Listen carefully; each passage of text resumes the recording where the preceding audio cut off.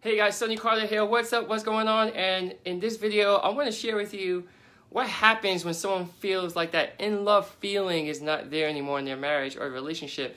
You know, we see so many times in Hollywood and in the media, we see these relationships that hook up and get together and people get married, and then all of a sudden they don't feel that in love feeling anymore.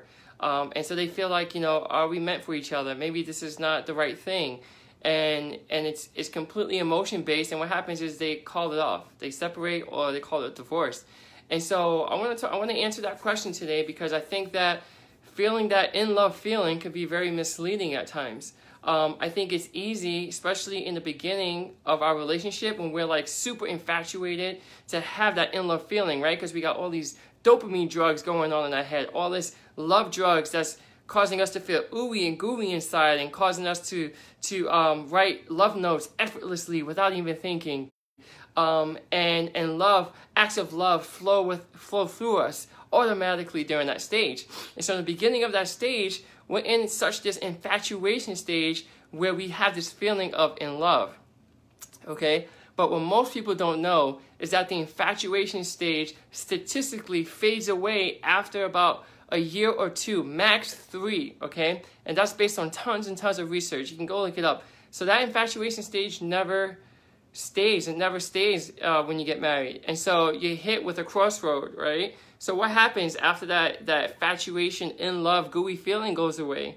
Does that mean that you guys are not meant for each other? Or does that mean that you guys are not right for each other anymore? Or is it an indication of something else, right? And it totally doesn't mean that.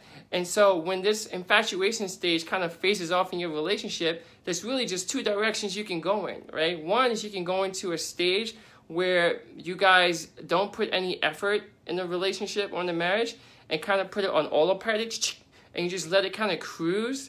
And what happens is when you do that, it goes down the road of feeling more like roommates rather than lovers, right? You feel more like people who care about each other. There's no deep love connection. There's no spark.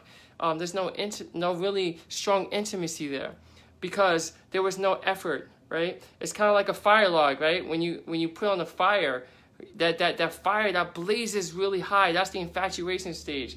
But if you stop putting logs into the fire, what happens? The fire eventually dims down, and it becomes very low. And so that's the same thing in the relationships. We have that fire in the beginning. The fire is like scorching. It's hot. We on fire for each other. Then after that fire dies out for about the first year or two when we get married, then what happens is if we stop putting logs in the fireplace, that fire goes down, and then down again, and then down again. And then eventually it goes all the way down to the point where the marriage completely disintegrates and you guys are on the brink of divorce, okay?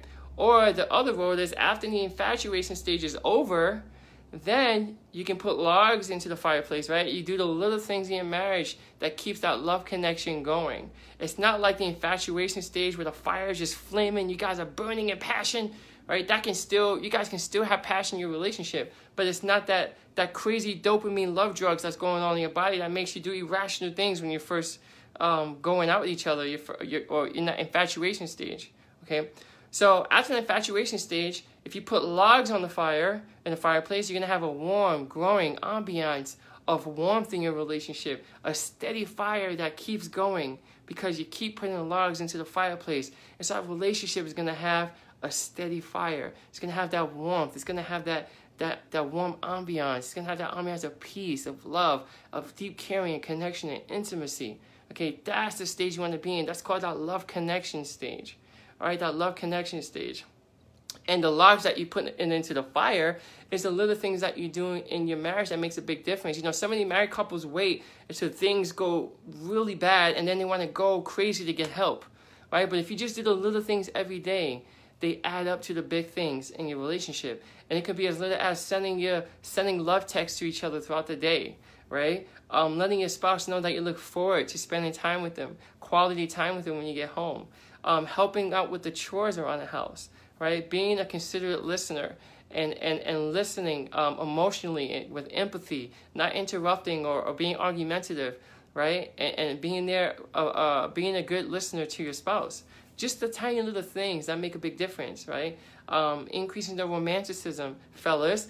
You know what I'm talking about here, all right? Step up that romantic game for your spouse, right? doing little things, romantic things, right? Buying your wife gifts or flowers unexpectedly, you know, maybe for the wife, you know, surprising your husband with sports tickets or things that he likes, or taking a small interest in the things, the hobbies that he's into, right? Just knowing more about them so you can have deep conversation about them, or meaningful conversation about them. So just the little things you do that can add up to big things in your relationship. And so my encouragement to you is that if you don't have that in-love feeling anymore, and you think that something's wrong with your relationship, if you're feeling like roommates rather than lovers, and you don't have that deep connection with each other, then I want to encourage you to start doing the little things in your marriage that makes a big difference, okay? And you will see, like, all the issues that happen in your marriage will start to fade away because you're focusing not on the problems. You're focusing on what can I do to make my marriage better today? What are the little steps that I can take to take my marriage to the next level today? And if you focus on that, you start focusing on yourself, on changing yourself, and not changing your spouse, okay? So, given that, if that in-love feeling faded away, it doesn't mean you're not meant for each other. It just means that you got to get back on track and start doing the small things that make a big difference in your relationship. All right, so thanks for watching this, guys. I appreciate it so much. If you liked it, give me a thumbs up, smash that heart button, and shoot me a comment below. Let me know some of the small things that you've done in your relationship that made a tremendous difference, so we can all learn here in the group. All right, so appreciate you guys so much, and I'll see you in the next video. Sonny Carlet, signing out for now. Much love.